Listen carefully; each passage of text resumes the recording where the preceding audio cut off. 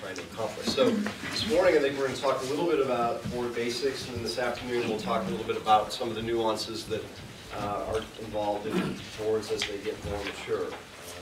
So I'll try to run through some material pretty quickly, and then I want it to be more of an interactive session, so if you have questions, just feel free to interrupt, and I'd love to respond to more what you want to hear than just what I want to say. So having said that, the role of governance, I mean, it sounds like a big topic. Is it really about, somebody proselytizing from the mountaintop and telling people what to do on a daily basis, or is it a little bit more complex than that? So I thought we'd start with a little pop quiz here. I know that many of you may not have seen this in the syllabus, but this is a multiple choice, so it should be pretty easy. Which of these definitions seems to fit what we think of as governance in the nonprofit space? Both are probably correct, but our opinion is that this one is actually more critical. We've all been through the motions of setting up a board, and you have to have the legal structure and all of that, but that's the bare minimum. I think there's a lot more that boards can do and should do in the nonprofit setting, and that's what we're going to talk about today. So what exactly is governance? Complex topic, lots of different components, can be very confusing. Every organization is under-resourced, trying to do 100 different things, and the board stuff is maybe 5% of what everybody worries about. So we'll try to put a little more order in that today. For the purposes of today's discussion, we're really talking about governance as the board of directors and how that can be more highly functional in the organization. So why do you spend time on this, given all of the incredible mission work that you're trying to do, the programs you're trying to put on, the fundraising that's critical to success? Why is governance important? Is it just oversight? Is it really just to make sure that everyone's doing their job and that all of the I's are dotted and T's are crossed? We think it's actually much more than that. It's not just oversight. It has to do with strategy. The board is really the primary place that longer-term vision for the future and strategic decisions get made, previewed, iterated as time goes on. So it's more of a strategic question than just a governance question. Change management. We live in a very complex world, especially in the nonprofit space. Challenges in funding, increasing demand for services, competition for eyeballs, for dollars, for board members, for staff, even for facilities. And so that change really needs to start at the top. How do you really deliver on the mission? For nonprofits, we have what we call mission creep. And so how do you make sure that the organization itself is focused on the most important things going on within the organization? And they're just more than a rubber stamp there. And then how do you represent the organization? Most boards are internally focused for very good reasons, but we think really high-functioning boards are externally focused and leverage their networks, are really spokespeople in the community, attend events like this, and carry that message about the important work that's being done beyond just the friends and family and insiders on the board. And then finally, sharing performance. Really, there's long-term board members, there are long-term staff members. That's both a good thing and potentially a challenge as you make sure that the organization stays current and people are accountable and there's transparency within the organization for what's happening. So those are some of the reasons that governance is important, and we'll talk more about this today. So boards come in different flavors and sizes. Everything from a small board meeting around a table to a big board meeting at an impressive conference room like I'm sure State Farm probably has in their headquarters building. We call these working boards and governing boards, but even within those two there's some different distinctions. In a working board, you might have a startup board, you may have a board that's more hands-on as the organization matures. A governing board can evolve into, later on, a fundraising board or an externally facing board. But those are the two types of boards we see most often. These are some of the characteristics, early stage and later stage. You may be able to identify where your board is at this particular juncture in your organization's history. But usually boards have components of both of these. But it's a transition. I think smaller organizations, startups, have more of a working board, and then some of those responsibilities are shifted onto staff as time goes on. And then as organizations get more mature, the board doesn't have to be as hands-on and micromanage the color of the staff meeting agenda paper, and they can focus on more important things for the organization as a whole. So going from a working board to a governing board doesn't happen overnight. It's a process that needs to be carefully managed, both from the board level, potentially the staff level, and funders and outsiders also can take in this transition. Most boards, as I mentioned, go through that transition as something of a hybrid and stay in that mode perhaps for a long period of time, but a vision of where the board has been and where the board wants to be over time is very important. So static boards aren't helpful as the organization changes and grows. The board actually needs to grow and change along with the organization. So the role of governance, generally, you have to start somewhere. So, you know, we like to meet organizations as a consultant where they are. It's not helpful for us to come in and prescribe a big set of fixes for a board that may not be ready for that yet. So we like to start with some fundamental questions about the role of the board as a way of level setting both board members and staff members and figuring out what needs to happen next. So I'm going to run through those pretty quickly, and then we can talk more about them. Question one. I'm sorry, I Yes. assume will we get copies of the slides, or can we?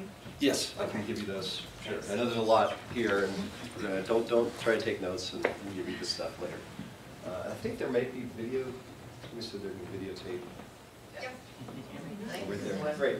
So first of all, it's important to think about the question about what exactly the duties of the board are and should be. Oftentimes, this step is skipped, and people assume that boards know what they're doing, that everybody knows which lane they should be in, and that's not always the case. So sometimes it's good to go back and say, why are we really here? So is it just a social club? Is it a group of like-minded individuals who get together because they care about a particular issue? Or is there something more than that? Is it really the sum of the parts is greater than any individual contributor could do by themselves? And I think we think that that's true, but again, it's a process to get there.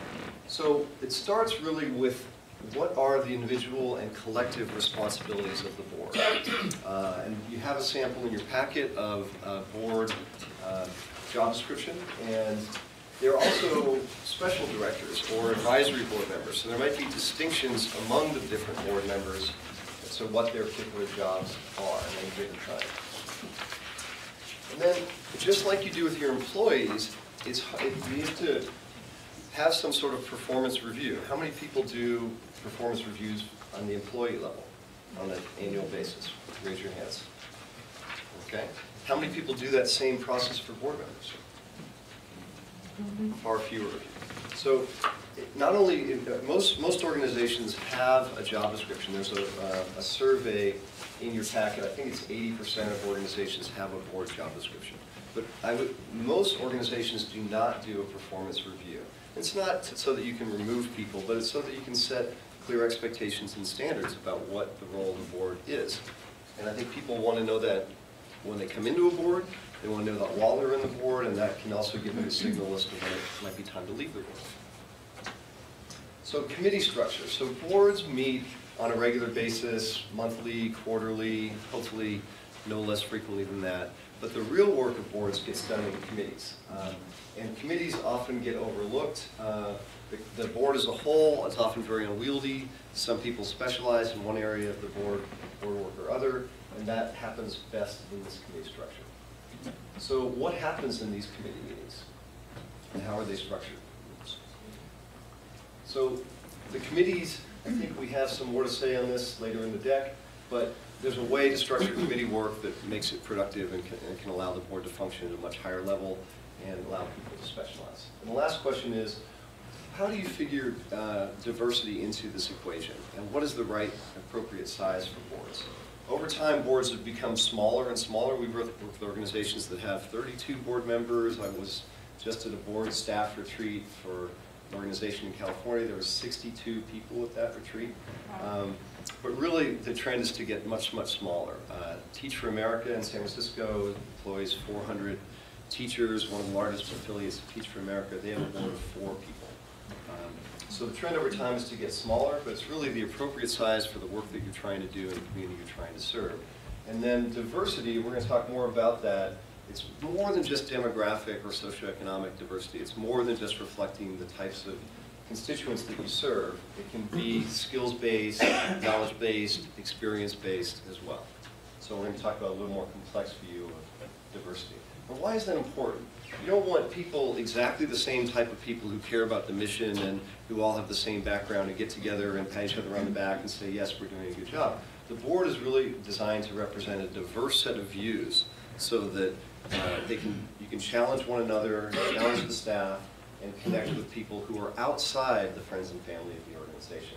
And everybody doing the same thing and trying to contribute in the same area is not a recipe for success.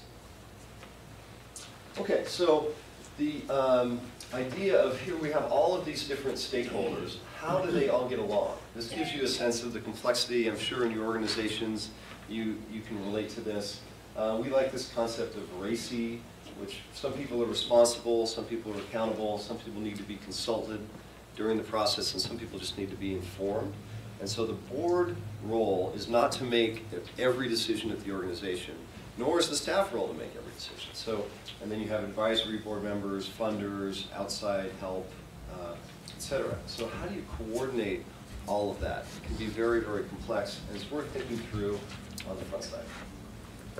So here are some of the decision-making areas. We don't have to go through all of these, but many of your organizations go through very common points. And how do you divide up who does what amongst all those different bodies? So how do we answer some of these questions? So for board duties, first of all, here are the basic duties of every board. These you can find anywhere. The mission, purpose, vision for the organization, strategic direction, how do they evaluate and hire the executive director. You notice that this doesn't say that boards hire the development director or the receptionist or the program director. So the board really is designed to manage the executive director, and that's really the executive director that manages the rest of the staff. Sounds very straightforward, but I can tell you from a lot of my experience that that's not always the case in terms of boards. Review and approve the annual budget. That doesn't mean that they come up with the annual budget, but their fiduciary job is to do that. Externally facing, self-assessment, and finally this ensure that the organization has the proper resources to perform its mission. And that tends to have a very heavy fundraising component, although not always. So we work with Goodwill in San Francisco, a $40 million, 1,000-employee organization that's been around for 100 years. And 95% of their income is earned through the 22 stores that they operate. So the board spends a lot of time worrying about how to run an efficient retail business that employs Goodwill graduates, and spends very little of their time worrying about fundraising. So earned revenue is actually increasingly becoming an important part of what nonprofits do. And that particular mix of revenue implies very different composition of the board than you would think for an organization like that. So those basic duties, here's a draft description of the board's role in an organization, which again seems fairly self-explanatory, but before you can get to the individual job descriptions, you need to figure out what it is that the board itself is trying to do, separately from what the organization is trying to do. And this is just a draft, you can change this, but it might be worth thinking about that or assigning somebody that or thinking about that at a board and staff retreat. What's the board's particular role in the organization? We know what the staff does, we know what the programs are. Why is the board here? Is it fundraising? Is it governance? Is it some combination of those duties I listed on the previous page? So in terms of individual board member responsibilities, I don't know if you can read this here. It says, Lucy says, I've always wondered why you decided to be a dog, and Snoopy says, I was fooled by the job description.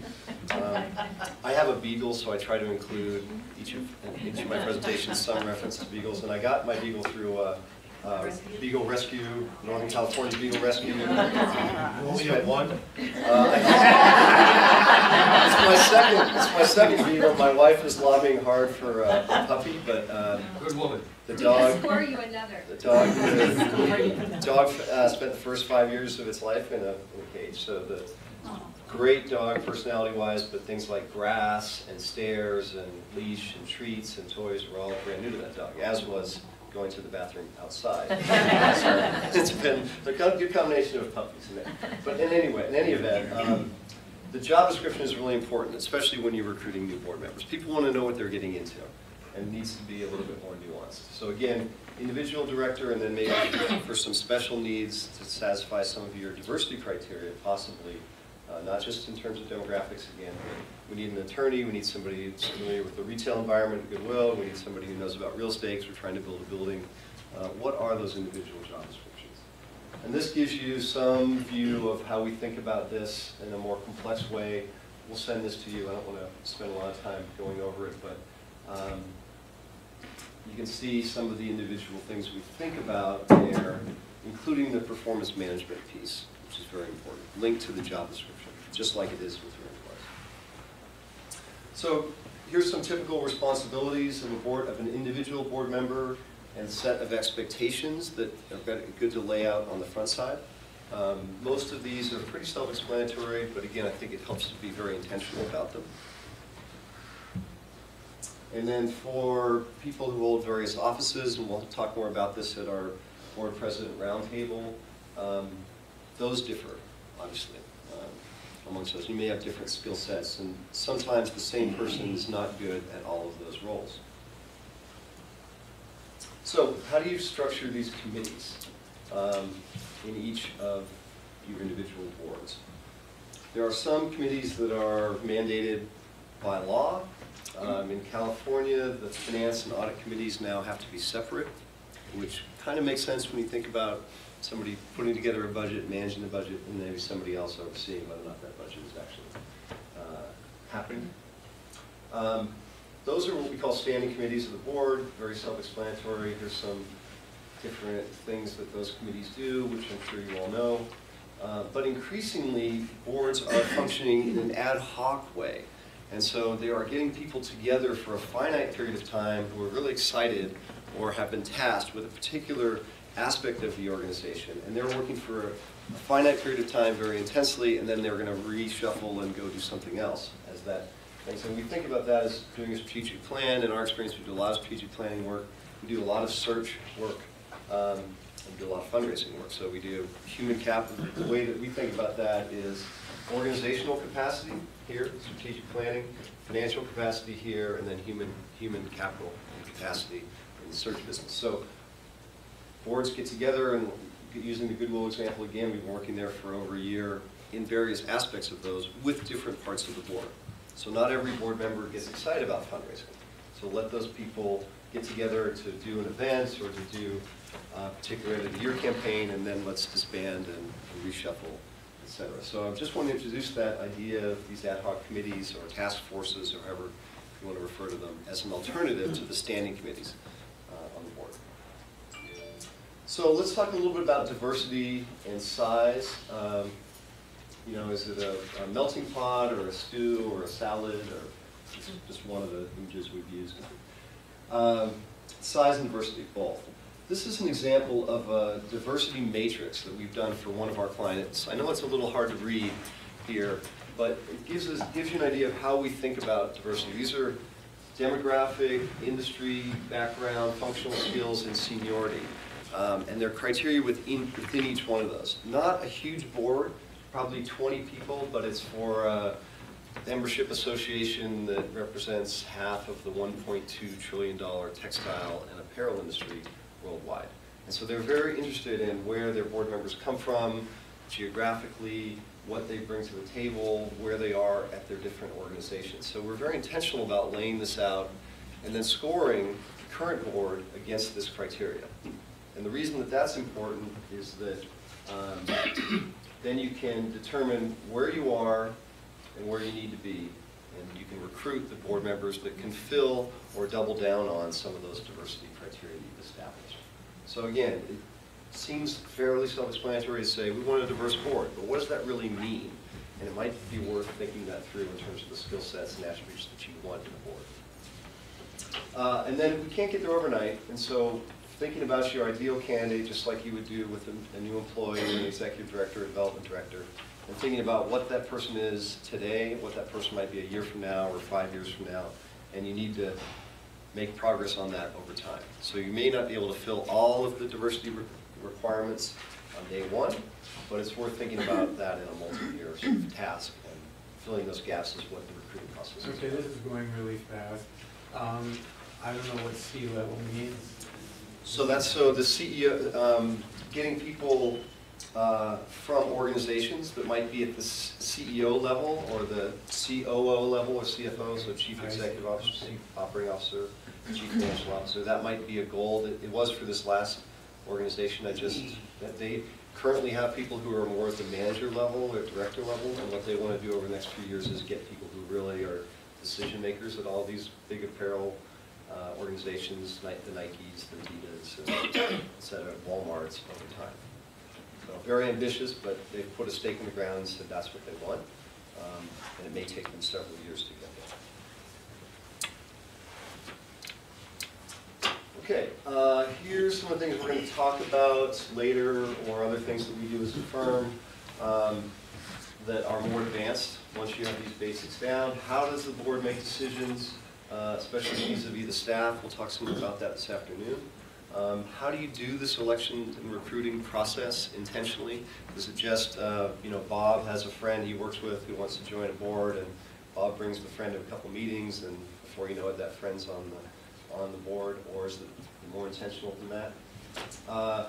We think about these as an organization, core values, which is what we believe, professional practices, how we work together, and key factors for success, which is what everybody does to make the organization work. We think about those for employees a lot. We've done a lot of work in board development where we think about those for board members as well. So it might be worth thinking about that, again, as a subject for retreat. And then finally, how are we assessing performance relative to that criteria that we've established? You have on there, how should board members behave with each other? Yeah. Where are you going with that?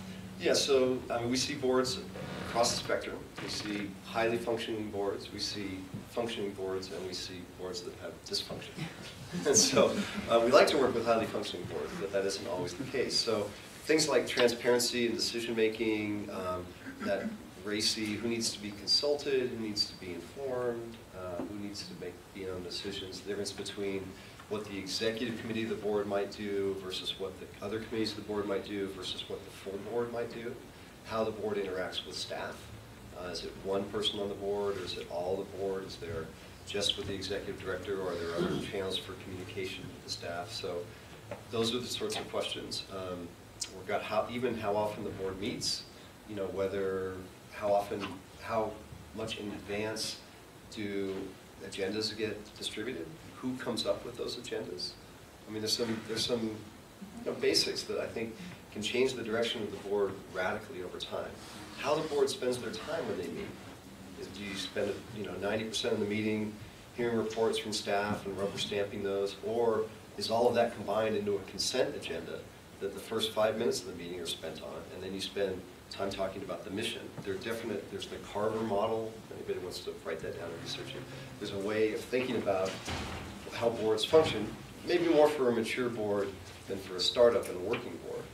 But all of those things people are really changing and looking hard at how boards work. And I think that prevents a lot of burnout. So people come to board meetings and they say, well, gosh, we're talking about the same thing for a year. Maybe I should spend my time elsewhere. So how people interact together is very, very important. Just like staff, or any other relationship that you're in for that matter. Yes? What are your thoughts around the formal documentation on the board, meaning bylaws, using Robert's Rules of Order, maybe having some manuals or handbooks or standard procedures or code of ethics of how you expect members to interact with each other? Yeah, I think that sort of infrastructure is very important. Different boards might need different types of things. I mean, it might be more of a consensus-driven board than a Robert's Rules of Order board. Certainly bylaws are important and should be revisited periodically. There are free legal services. At Stanford, near where we are, there's the Stanford Law Clinic has students who do pro bono work helping organizations bring their bylaws from the 19th century into the 21st century, which I know is a very fascinating topic for some people, but maybe not for everybody. So some of those things I think are important, but I wouldn't over-generate that unless there's a particular problem you're trying to solve, I guess would be my advice. It's much better to spend time on the mission of the program than it is creating infrastructure just for infrastructure's sake. All right, here's some resources. We'll send you these. I think some of the board source stuff is in your packet. There's many, many more. Compass Point has a great report called Underdeveloped, which talks about fundraising and why boards, executive directors, and chief development officers have a short lifespan and why they're not being successful as they might want to be. It's based on a national survey. Anyway, those are some of the resources, and if I could spend a few minutes talking about questions before we revisit the fruit and the bagels and the coffee outside. And we can spend more time talking about this throughout the day, but let me know what things you're experiencing at the board, and we can talk. And there's a lot of knowledge in the room, too. There's your peer group about what works and what doesn't work. Would you describe what you consider a consensus board as opposed to Robert's Rules board? Yeah, so consensus, we'll talk about this a little bit more. There's a difference between alignment and consensus and then decision making. So alignment is everybody pointed in the same direction. Consensus means collective decision making, agreement on how we're going to get to that magical place that we've all aligned around. And then decision making is who needs to make those decisions in the interim. So they're different models. Some things require a formal vote. I would, think hiring a new executive director, approving a budget, some of those things might need a Robert's Rules of Order, make a motion, make a second, have discussion, yays, nays, and abstentions. Other things might be without objection. So the consent agenda, approval of the previous meeting's minutes, that kind of thing. So I think different circumstances might call for different things. Tend not to want to vote too often because that creates people who are on one side and the other. But in some cases that's appropriate. Whether to embark on a capital campaign, whether to buy a new building, some of those things need a formal vote. But usually enough work has been done that the formal vote is not a surprise. Right? That's the best part, where you've already done the consensus work on the front side. Yes? Is there kind of an average age of an organization for that hybrid mode? I Have you don't think found? it's so much age. It could be. But let me just ask, how many people here have annual budgets less than $500,000? Okay. How many people have budgets between $500,000 and $1 million? And how many people have budgets between $1 and $5 million? And over $5 million? So I think, in our experience, and this is just based on a lot of different work, it's not a hard and fast rule, but less than $1 million, more of a working board. Once you get to that $1 million, 10 staff member, maybe you've been in business for 5 years or more, place, more time for a governing board. Greater than $5 million, more of a fundraising board, an outward-facing board. So I don't want to say that those are hard and fast rules, but generally that's sort of the case. We have organizations that are brand new, like this membership organization I was talking about for the apparel industry. They're only 3 years old, but they're quickly going through the transition from the working board to the governing board and now are a fundraising board very, very quickly in 3 years' time. But they're growing at 40, 50% a year. Other organizations have been around for, like Goodwill for 100 years and don't do any fundraising. So I guess my concern is, our board changes every 3 years or possibly every 6 years. mm-hmm. And if a working board gets in there, more operationally type working board, then the whole kind of focus seems to change, or the work patterns, It could or, be. so I guess, how much do you let your staff do versus your board? Yeah, I think that's a great question to think about staff versus board, and again, we'll talk more about that this afternoon. Okay. It doesn't necessarily have to mean new people on the board. You can make that transition sometimes with the same people, but sometimes it does mean new people. And different people, for those of you who are new board members or looking to join boards, I mean, where, do you want to join a fully mature governing board, or do you really like that roll up your sleeves, startup, hands-on type of experience? Those are two different questions. And some people get excited about one, and when they make the transition to the other one, they go and find a new organization who they could do that with. So some of that is a good thing. Yes, ma'am? So you kind of touched on the idea of maybe term limits, you have term limits on your board? Any rules about that? Yeah, we think term limits are a good thing. We think whether they're formal and institutionalized in the bylaws or whether they're informal, but we think rotation and turnover is actually good. And I'll talk more about that this afternoon. And that's become an increasing trend, is to adopt formal term limits for boards. And there are a lot of reasons to do that. I think it helps give people a time horizon, assess performance, move people off who are not participating as much as they used to, and gives people, and you can renew those terms. I mean, it's not that people have to disappear, but there's a point at which the decision needs to be made one way or the other, both by the individual and by the organization, which I think is very helpful. So, short answer, I'll talk more about it. Okay. Other questions? No? Then I don't want to keep you from Yeah. the fruit. Well, yeah.